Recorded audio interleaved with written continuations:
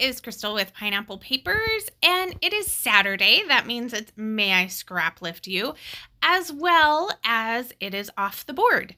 So this particular layout I had pinned on my scrapbook pages board.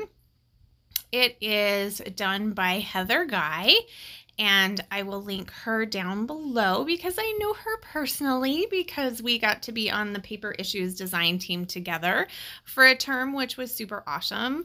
I absolutely love her. She's amazing, and she does amazing scrapbook layouts as well.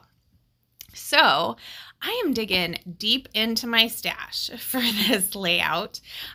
This is Switchboard from Pink Paisley, and I think that I showed you it's from 2008. So it's a little old. It may be 2004. I'm gonna find it now because it was it was either 4 or 8 because those are the years that my kids were born. I was like, wow, this is as old as one of my kids. 2008. Okay, so as old as my youngest kid. So I pulled a couple of papers out. One of them I'm actually going to use as a piece of white cardstock. So I have plenty of white cardstock, but there are so many pieces of paper that I have in project pads or paper pads that I'm just probably never going to use. Like this one is like an old like address book. So name, telephone number, email address, and they're just little boxes, which you could totally cut up and use for like journaling spots. It would work, but you know, with paper pads, you get 2 to 3 papers. So I decided that I was going to use the back of it instead of using one of my pieces of cardstock. So I'm going to cut some triangles. Well, I'm going to tear some triangles like Heather did. So I decide on this red and navy stripe, as well as this red paper that says hello and hi.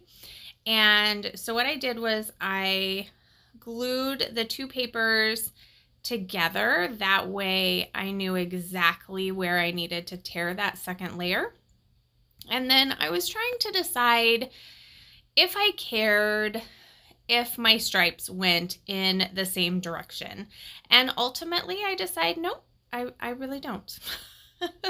So you can see that my triangle up there in the corner, the stripes are going in a different direction, and that is totally fine.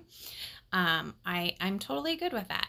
So I'm not sure if she actually tore her papers or she just roughed up her edges, but I do love a torn paper. So I am going to do some stenciling and a little mixed media on the back of this because Heather is really good at that. Now, I went through my stencils and I pulled out this one. I think this is actually a Teresa Collins stencil, super old.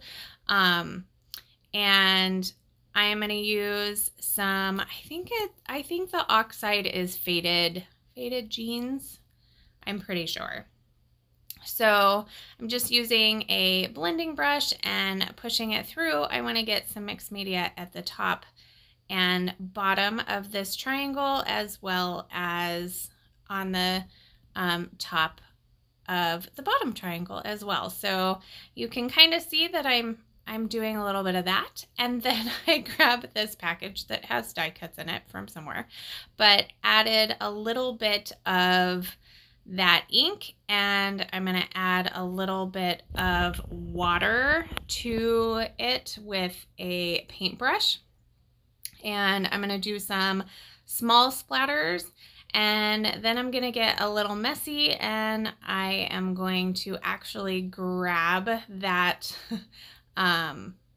paintbrush with my fingers and squeeze big drops out, and those are some pretty good big drops, I have to say. I am always like super happy when I can make some big drops. Now I'm just going to soak it up a little bit just because I really don't want to wait.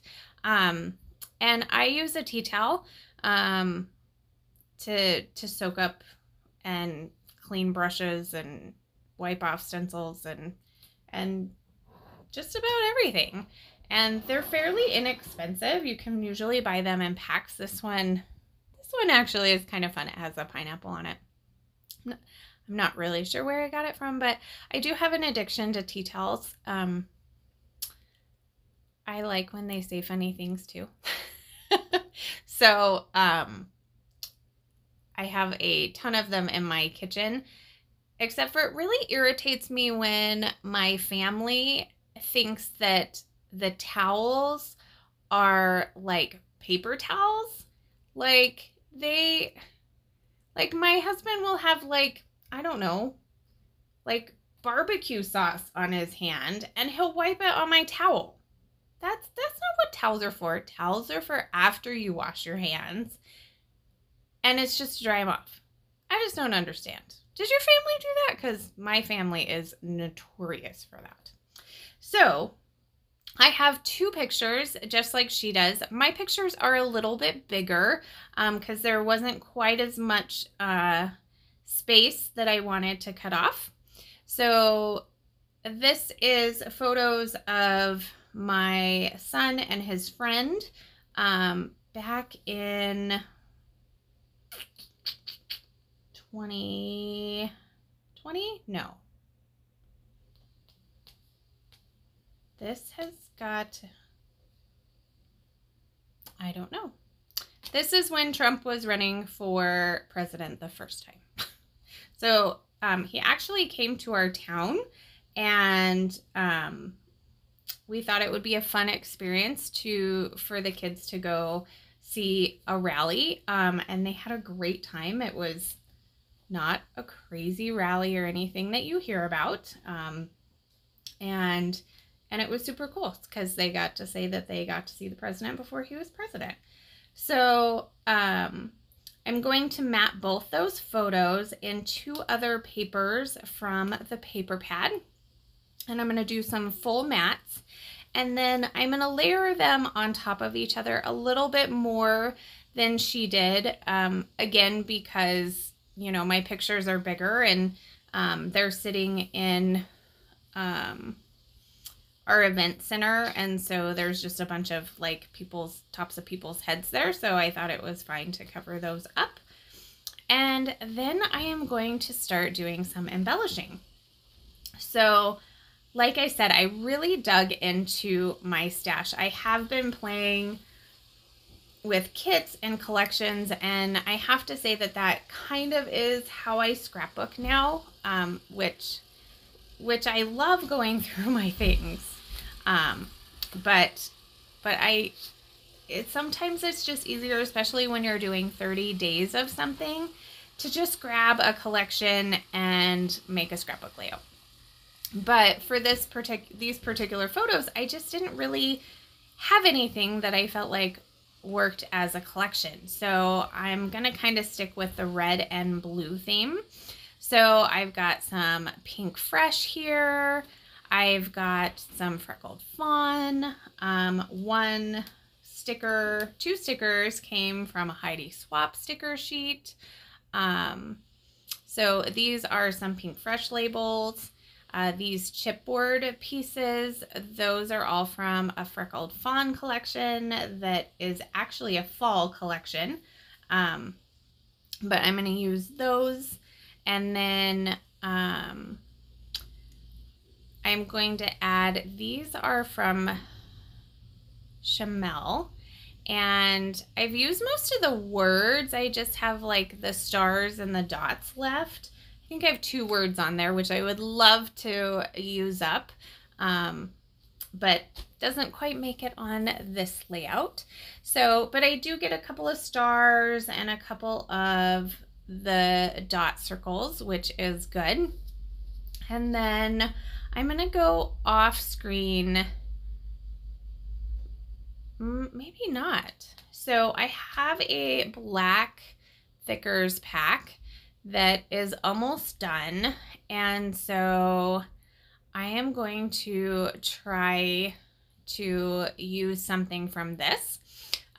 First, I am going to grab the thicker that says Inspire, which I tore apart, but it really didn't, the size was off, mainly.